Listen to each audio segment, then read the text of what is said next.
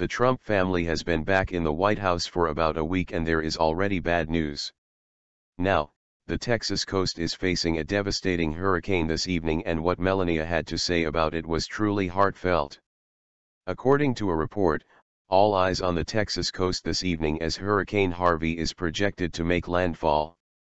Our prayers and well wishes are going to everyone affected by this massive storm, and government agencies are at the ready to help once the storm passes. This is President Trump's first major crisis of his presidency, and all eyes on him as he braces for the storm. However, it is Melania who stepped forward to offer these touching words for those in the storm's path that is making headlines. She tweeted saying, "For those living near the path of #Hurricane Harvey, stay safe. Thoughts and prayers of an entire country are with you."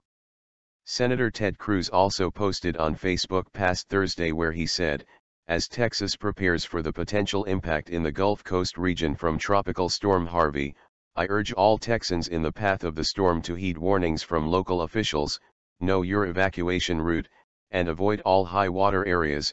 This is a serious storm, with strong winds and what forecasters have predicted will potentially be a historic amount of rainfall that will significantly raise the risk of serious and life-threatening flooding. I have great confidence in our state's first responders, who stand ready to assist those affected.